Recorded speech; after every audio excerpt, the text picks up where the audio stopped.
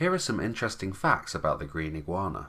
The green iguana is a type of lizard that is found in South America and Central America, including the Caribbean islands. The majority of green iguanas are found living in rainforest areas, or near a water supply such as a lake or a river.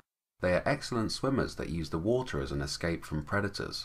When they see a predator, they will quickly leap into the water. They are able to stay underwater without breathing for up to half an hour. An adult green iguana can weigh up to 8 kilos and reach lengths of up to 7 feet long. Their tail makes up at least half of their body length. Their long tail is used for balance when climbing. It is also used as a weapon, as they can swing and whip their tail to hit predators. Also, if they are running away from predators and a predator bites their tail, iguanas can automatically detach their tail in order to escape. Despite popular belief, iguanas do not eat insects. They are 100% herbivores that eat mainly fruit and leaves. Iguanas are cold-blooded reptiles that rely on their environment to heat their bodies. They will spend a lot of time basking in the sun in order to heat their blood. The pouch at the base of their neck is called a dewlap and is used to regulate their body temperature.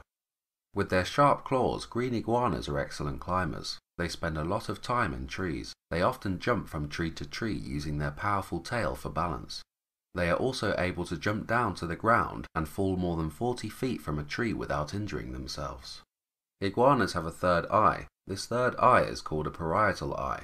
It's much smaller than the two main eyes and it's also covered in skin. The third eye cannot form images, but it detects light very well. The parietal eye is built differently from a regular eye, but it still contains a small lens and a retina.